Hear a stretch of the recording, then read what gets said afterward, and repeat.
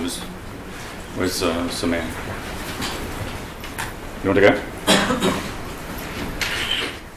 All right, thank you everyone for coming on a Saturday morning, nice and early, at the end of Singapore.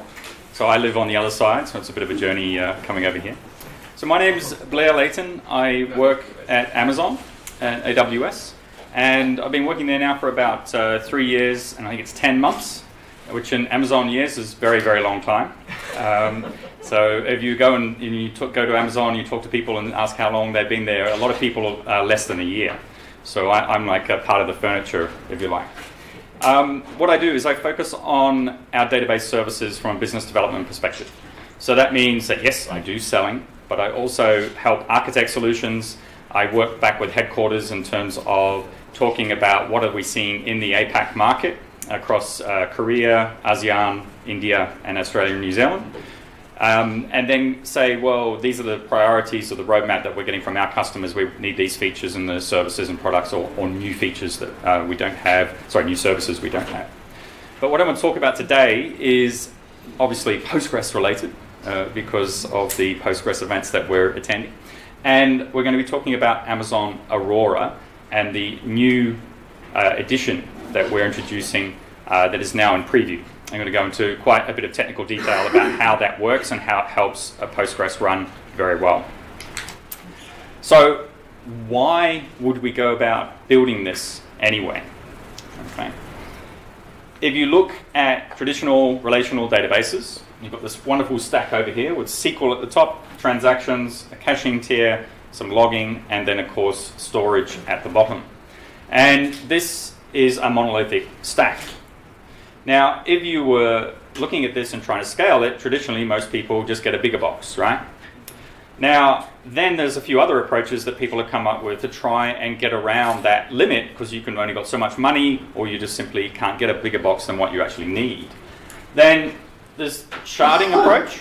So this is typically what you see in a startup environment where, like traditionally Facebook and so on would then take a database and shard multiple copies and split the data across that. And then you need to put all of the application logic there to know where the data is across these different databases. The next one is looking at shared nothing, where you're going to take the data and put that into different nodes of the database, but the application is going to be able to know at the SQL layer that it's going to be able to execute a query, and the SQL know where to get the data. So the first one's the application, the next one's the SQL. And then here you've got what's called shared storage. Does anyone know of a vendor that does this approach? There's two, really. So one is Oracle RAC, and the other one is DB2 on the mainframe. Is definitely does this as well. And PureScale also does that, right? DB2 PureScale? Yeah, so DB2 and Oracle are basically the two that do this approach. PureScale is LEW, right? Or no? This is what, sorry? PureScale, IBM PureScale, which is also on Linux. But I think the way it works best is on the mainframe traditionally. Yeah, that's where the histories come from. Yeah. If you look at over here, there's many different vendors doing this one, and this is really up to you, right? You can do this with any database. Now, if you were going to do a relational database today, would you take those same approaches? And the answer is clearly not really. So what we would go and do is look at a service-oriented architecture for a database. And essentially that's what we are building with the Aurora platform. So if you look at the logging and storage here, this is the main focus of what we're going to be talking about today, where we've actually created a storage service for databases. And that's a very different approach to how databases work today. And then we're backing that up into Amazon S3, our simple storage service. And then over here, we're leveraging a number of Amazon services to build the control plane, which manages it all. So we'll go into more detail about some of these different approaches. Now, we did, as some of you might know, in 2014, we launched Amazon Aurora MySQL Compatible Edition. And then what we're doing now is we're adding Postgres compatibility to this engine.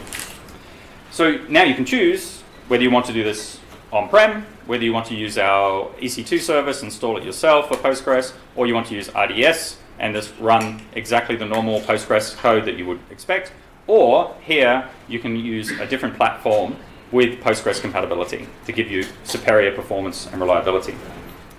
So what does this Postgres compatibility mean? Well, we're starting with 9.6 code base, and then we're going to add Amazon Aurora Cloud Optimized Storage. So it's Postgres working with a different storage engine, fundamentally. Now, the performance we're seeing is up to 2 times better, which is quite compelling on the same hardware. Failover time of less than 30 seconds, and we hope to get that down even lower.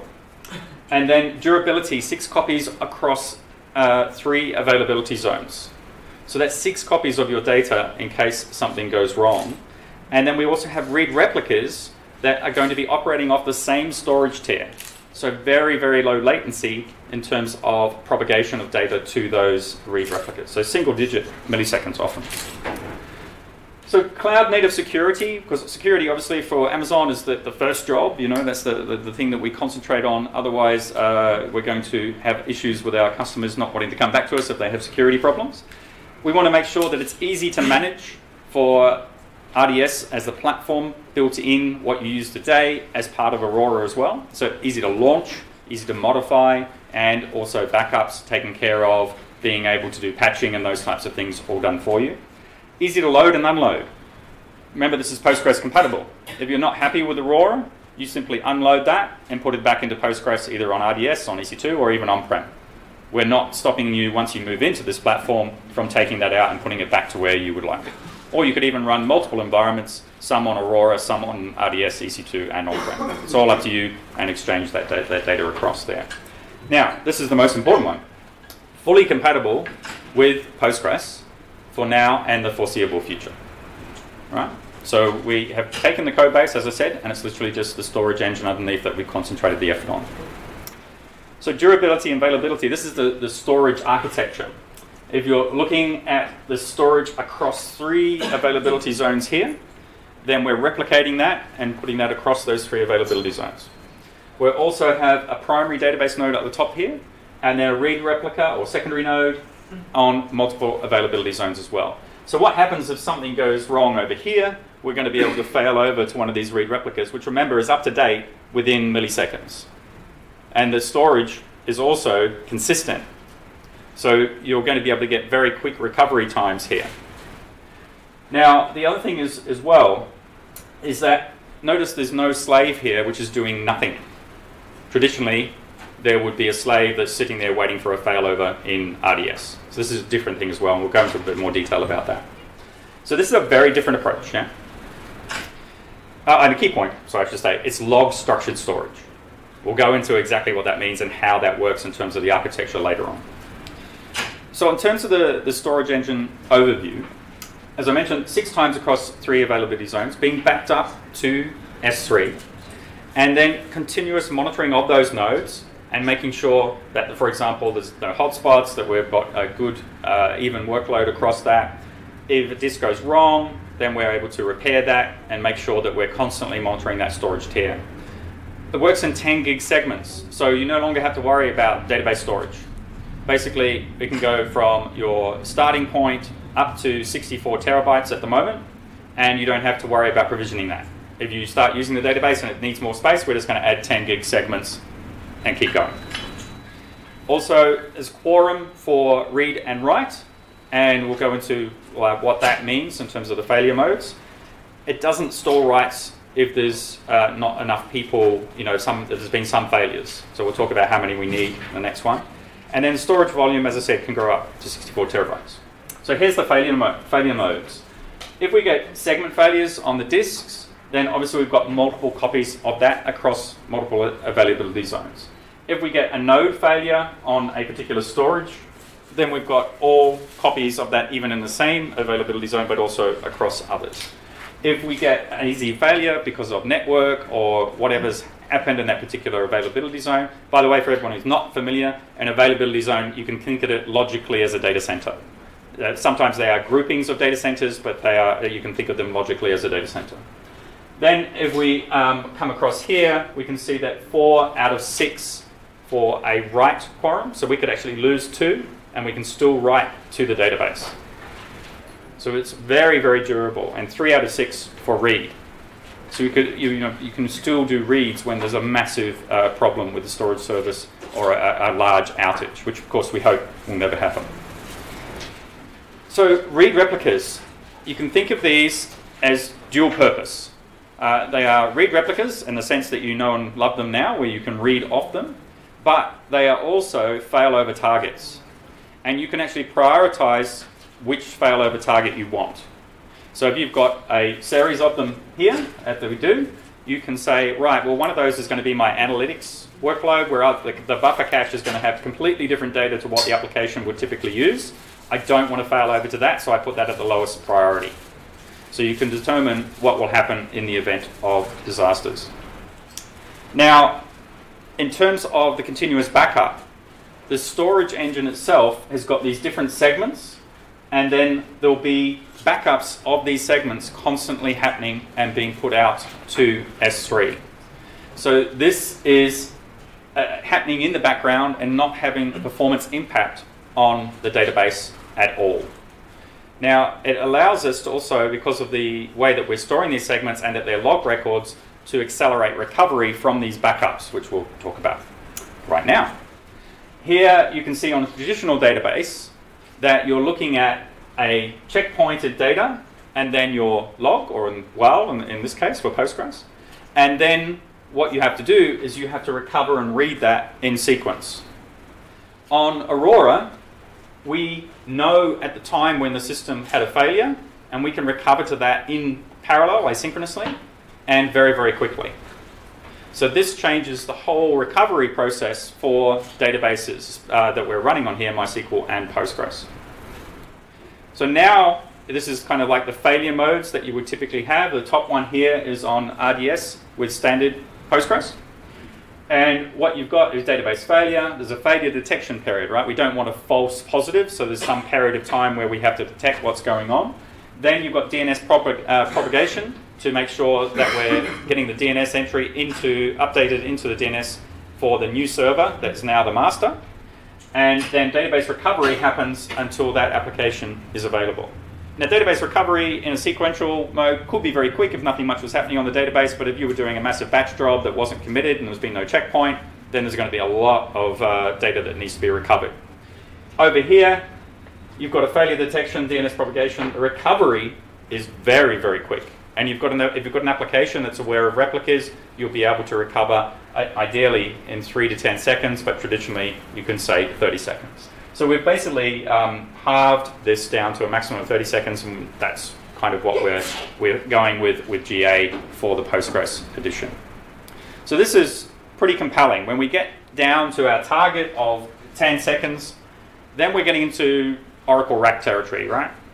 Where we'll be able to go and talk to customers and say, hey, this Postgres database is pretty cool, and you can also get the recovery times that you're traditionally looking for, very short recovery times. So, performance. If you're looking on the left-hand side here, we've got a Postgres database with traditional storage running on AWS. So these are EBS volumes with 45,000 IOPS. And then we've got a M4 16 large database. And then up the top, we've got a C4 8x large. Now, if you're wondering, well, what does that mean? 16 large is a beast. All right, it's got, I think, 256 gigs of RAM, at least, if not more, and plenty of cores. And then on the C4 8x large, these are some of our biggest boxes in these particular families. Then, if you come across here, we're running exactly the same client and database instance, but with the Aurora storage and platform. Okay. Now, here are some of the results for the performance improvements. Now, keep in mind, this is also on the preview release that was done. These benchmarks were done, I think, late last year. So hopefully, we'll even get better as we move along in terms of performance and scale. So if you're looking at the blue line, that is Postgres, and if you can't see these little numbers here, this is 512 connections, 768, 1024, 1280, 1536, and then the throughput is on the left-hand side there. So you're looking at a very, very good improvement of at least 2 times from standard Postgres. Now, if we come across here and look at this particular benchmark where we're looking at write-only throughput, you can see that Postgres peaks at this point here, and then Aurora peaks further along when we've got a higher number of connections. And you can see that Postgres is starting to trail off here as we get more connections through. So we're getting 3 times at the highest throughput and 2 times from the Postgres peak at the same point. Sustained sysbench throughput, about 120,000 writes through that database per second. And then this is really impressive, right? The startup time where we're copying the data in and then doing vacuum and index build on Postgres versus the vacuum and index build that happens on Aurora. So we're getting huge improvements in terms of, this is a massive I/O operation, right, to do all this, that the Aurora storage engine is really accelerating this activity before we kick in the benchmark here. And this one shows you consistency as well. So we're looking at response time here under heavy load, and you can see that Aurora response time is essentially flat. But with Postgres, we've got this kind of pattern happening. Can anyone think of what that pattern is? Yep, down the back. Exactly.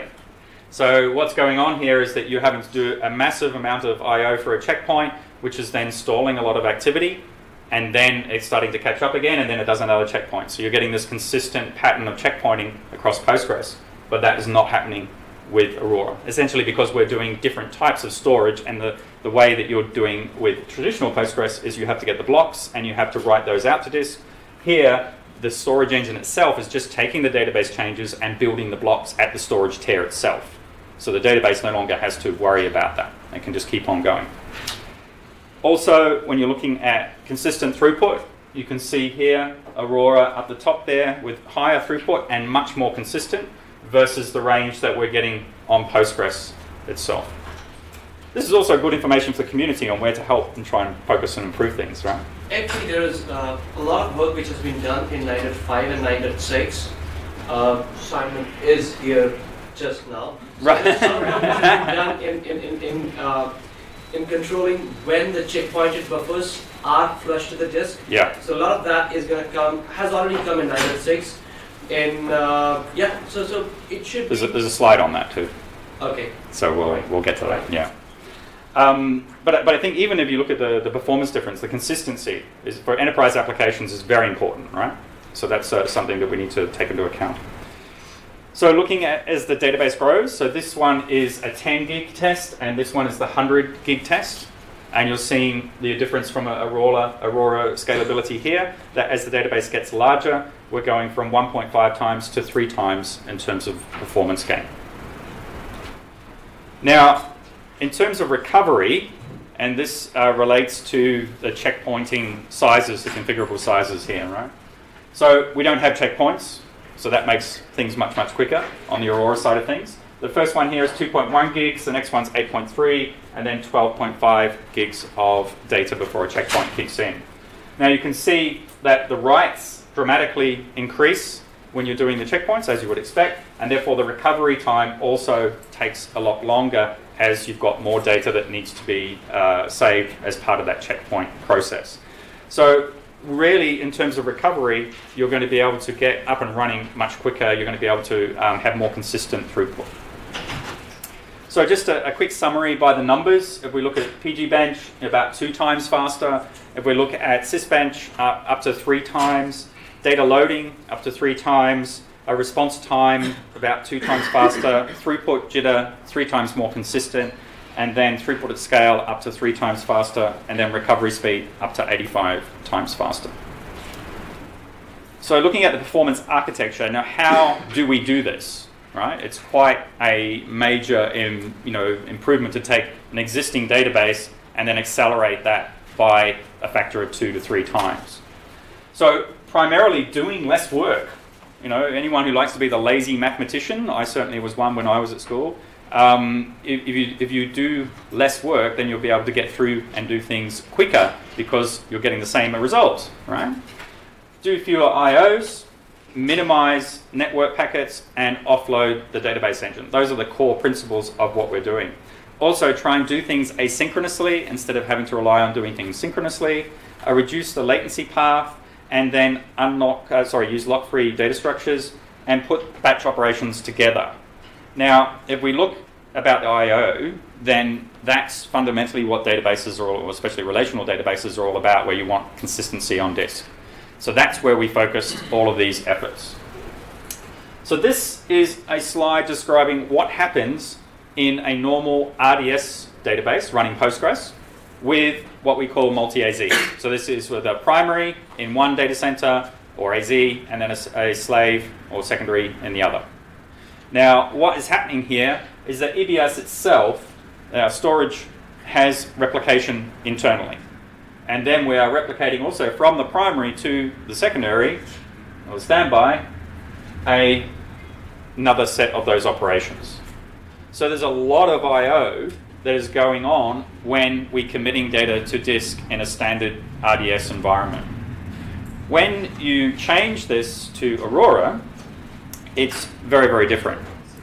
So here, you've got the primary database node, which is sending only the changes that the database has actually made, not the physical blocks, just the little changes, the log entries. And then sending that to the storage engine, which is then updating that across all of those availability zones, and then building the blocks as required for when the database is needing to read that back. Now, those read replicas are operating off that same storage. So they don't need to receive the data and then do the writes again. So that's a huge improvement from having the standbys there as well, not needing them to do all the writes again. It also means your read replicas are not having to apply and do any writes from the WAL. They are essentially 100% there for reads, except for some minor data, which is basically cache consistency information about what's going on. So you're really getting massive improvements. Now, in terms of how does this work at the lowest level, so for our people who are not so technical, this is about as technical as we're going to get today. So if you look at what's actually happening here, on the left-hand side, you've got the primary database at the top. It's sending a log record of changes in the first step. That's going into an update queue. As soon as that is persisted in the update queue, then the database gets acknowledged that write is done. So we're basically having a very quick write and acknowledge back to the database. Then what happens on the third is we're starting to do some sorting on the data here, and then doing peer-to-peer communication across the storage nodes. We're also then going into coalescing on the data blocks to build those data blocks, and doing some garbage collection, some scrubbing on that, and also bringing that into S3 for backups. So you can see that all of this stuff after point 2 happens in the background, and the database is merrily going along. So it's a huge performance increase in terms of what's required for the database to care about, and also by making sure that the storage engine is just having to deal with logs instead of dealing with blocks. So the I/O traffic for read replicas here. So you can see again on the traditional Postgres, so this is what I was talking about, where you've got a 70% write workload on your database. The read replica still is going to have to do 70% exactly the same of those writes compared to the reads that it's going to have to do, because you have to get that data across there somehow. Whereas now, what we're sending across in Aurora is that green line up here, the page cache update. So saying, okay, what's changed in the cache, send that across and update your cache. That gives you a server which is now doing 100% reads and very consistent with low latency off that storage tier below it. So this changes the effectiveness of read replicas quite dramatically. Now this one is really cool. If you have a database server and something goes wrong with it, if you have to shut down and restart your database, then when that database comes up, where's the data? Is it in memory? It's on the disk, right? So as the application starts coming in and the users start connecting, all the data has to be read again off the disk into the buffers. what happens here with Aurora is that we've taken the cache and we've put it in a separate process. So if we need to restart the database for whatever reason, whether it's planned maintenance or unplanned maintenance, or there's a failure of some kind and we need to move across to a read replica, then that cache is going to be warm on the read replica, or even if it's just a master, that cache is also going to be warm if we're just restarting the database. So you're not going to get the brownouts that traditionally happen, where the performance gradually gets better and better as the data starts coming into the database. So this is a very, very good thing for the platform. Now there's something that I've had feedback from customers from the corporate world who are looking at Postgres, and this was mentioned yesterday as well, that the database itself is pretty good. The features, in terms of when you look at some of the enhancements that have been made over the years, where there's now JSON support, you've also got pretty good post-gist support there for spatial data. People look at this and they say, hey, this is coming along pretty well, and then we've got parallel query, seeing good progress here. Where they're not really happy is with the tooling. And there's a comment yesterday about GUIs are not really the core strength of Postgres at the moment.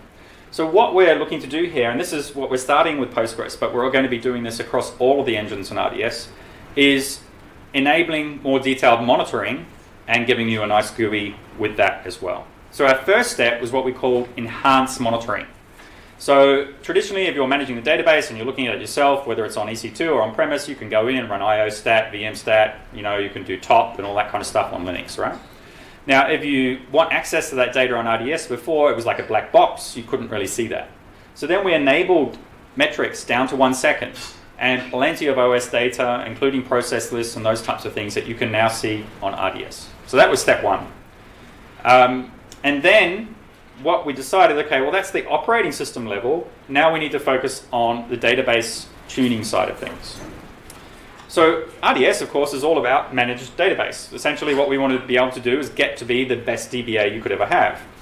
So the customers want easy tools to be able to manage their databases. They may not have deep knowledge about how to do tuning and diagnostics as well. So if we can put that into the product, give it a single pane of glass, then that's what we're aiming to do. So this is an example of a database load from Performance Insights. And you can see things here like concurrency, lock issues, I/O, CPU, etc., and where time is being spent in that database. Now this is something that is going to be, as I said, made available on Postgres in the Aurora preview that's available now. And it is actually available in the preview. So if you sign up, you'll get access to this today. But it will be coming across the other engines. So here you can look at specific statements and see what statements are doing inside the engine as well. And you can see what contention is happening based on those statements that you're concerned about, and drilling down into that as well. So beyond the database load, we're going to be looking at lock detection, execution plans, API access. It's going to be, as I said, included with RDS. You'll get 35 days of data retention, and then by the end of this year, fingers crossed, we should have that across all the engines that we support in RDS. So that's MariaDB, MySQL, Postgres, SQL Server, Oracle, and I'm probably forgetting one, but that's all of them that I can think of right now. So Amazon Aurora, looking at the roadmap. This, you probably can't read that tiny writing at the back, but fundamentally these are the features that we're looking to launch at GA later this year. Now, the key things, if we want to look at security, encryption at rest is supported, SSL connection, so in transit with securing data, and then VPC, so inside Amazon, the virtual private cloud, which means that when you create a database there, it's not accessible publicly. You can only access it through either a VPN or direct connection. On the performance side, we're aiming for 2 times performance, up to 64 terabytes of data. Over here, we want to have all the PostgreSQL features as per 9.6, all the RDS PostgreSQL extensions, and then all DMS support. So DMS is our database migration service to help you get data into Aurora Postgres compatible edition as well as out. Yeah? And you can take that out from AWS back to on-prem, or you can take data on-prem, or you can take it from the clouds into AWS as well. So there's lots of flexibility there. we want to have, for read replicas, about 15 read replica targets, and then also have instant crash recovery as part of that. So these are kind of like the highlighted features that we aim to get at GA. So customer quotes. Here is a company in Australia that I've been working with quite closely, Technology One. So they're the largest ISV for enterprise software in Australia, and they have software across government, health, and all sorts of different sectors, highly regulated in terms of some of the environments that they operate in.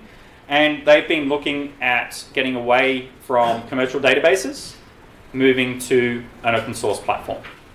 Now, you can see the quote from Ian here. You can read through all of that, but the key point here is the one I bolded. In our test, we were able to use it with 0 changes to our software or schema, and it's so fast we'll be able to operate at a level of at least 10 times faster than SQL Server Enterprise Edition, and the next bit is the key one, and without 50 pages of license agreements. So this is probably a very unique use case where they're able to get very good performance over and above SQL Server Enterprise Edition, but it shows you what is possible. And these guys are very committed at moving to Postgres and looking at moving their development environments, switching them from SQL Server to Postgres very, very soon. Looking at a case study. So going through a customer. Oh, sorry. I'll just put that in the wrong place. Sorry, the Aurora database family is all the core features around the actual Aurora platform. So secure, high performance and scale, compatible with Postgres or MySQL, convenient because of the managed services that we offer around it, the core RDS features, plus the ability to move data in and out with CDC support with the database migration service, read replicas, automatic failover for availability, and durability, as I mentioned. Those are if you want to take away what we kind of covered, this is the slide that covers off all the core features about Aurora. So this is where the case study was supposed to start. Sorry. So Uber Fusion is a partner of ours, and they did a migration of a single sign-on system that was on SQL Server to Postgres for a media company. So I can't tell you who the company is because I didn't get the PR clearance, unfortunately, but you can possibly guess. So it's an ASEAN media company. They've got 4.7 million residential customers, and roughly about 66% penetration of the TV households. And they've got quite a few channels that they offer on the platform as well. So the number of applications that were integrated was around 37 when they started this migration. So you can imagine the dependencies on the system very high. It's very important, business critical. The current server was that they had before they migrated was on SQL Server 2008, and it was Enterprise Edition. It wasn't a big system, so about 102 tables, 55 gigs of data, and the server was 128 gigs of RAM. But here, I think the last point is the key one, 24 cores. So you can imagine licensing SQL Server Enterprise Edition on 24 cores and what kind of price that would be. So 2 million or approximate registered single sign-on users at the point when they were doing the migration. And the ideal state is they wanted to be in AWS and operating there to manage the scale that they were looking for, specifically around some of the events that were coming up. So what you can see across here is limited scalability. So the on-premise machine was getting limited in terms of the hardware. The costs of the hardware was expensive, and of course the software as well. And then the shared infrastructure, the on-premise database infrastructure, was shared across a number of different applications. So when there was peaks and troughs and things, it was a bit difficult to manage. So they had a new mandate for the single sign-on system, and they had urgency because of Euro 2016 and the Olympics, which they were delivering that service across to their TV subscribers, and then enabling them to sign in to the single sign-on service to get the entitlements that they're allowed to see. Because of course you sometimes sign up for some channels, right, not others, and some events, not others. So the migration to the cloud, the decision was made to go with Postgres running on RDS, so the relational database service on Amazon. And this was worked out to be around 11.5 times cheaper than using SQL Server for this platform. So challenges, you can see very small writing over here, but they really had to worry about zero data loss. It had to be transparent to users. And then they had a very short migration window to get this across. Lots of legacy data that had to be looked at and cleansed. So these are some of the issues that they faced doing this particular migration. So the solution was, with about 1 hour of time that they could afford for downtime, that they were going to re-architect some of the application to include things like Redis as well. And then the data size, they wanted to reduce it to about 1.5 gigabytes. So it gives you an idea of how much data was actually in there in the system that they could have got rid of because of all the legacy processes. So there's a hint for application writers in the room. Make sure you know what you're doing with your data and how to get rid of legacy data to make sure that databases can be smaller. So they used tools to get the data out, and they leveraged things like Kibana with Elasticsearch so that they could take some of the logging and move that out of the system into more modern tools. And then they were leveraging the .NET application, and then they were doing that with Redis as well as Postgres to accelerate the outcome in terms of performance. So the steps. So on SQL Server, first of all, they disabled the single sign-on service. They ran a script to export the data and flat files according to a new schema. Because not only were they doing a migration of the existing application, they were also making some changes to the schema. So they had to make sure that they tested this very thoroughly so there was no data loss as they were changing the data formats.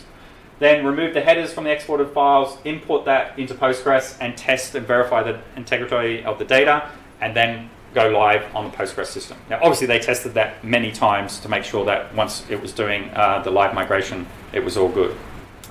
So benefits, and this is really quite compelling. So I have to call these out because you can't read them. Page load times improved 50% in terms of looking at the page loads and what was happening. They've had 500,000 sessions in June, and the transactions per second increased 4 times over what they were doing before.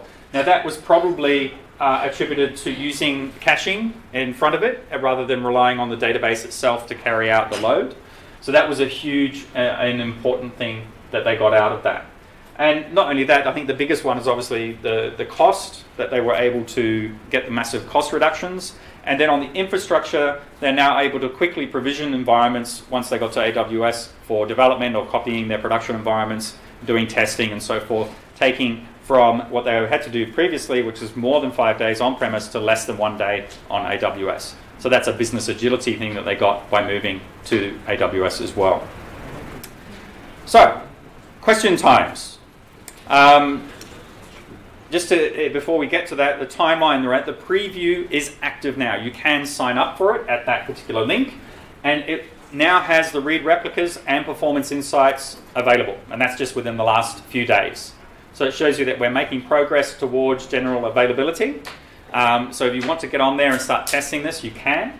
And then there's some facts in terms of how all of the questions and things that you would like to get answered are available on our webpage. Going to be from Michael.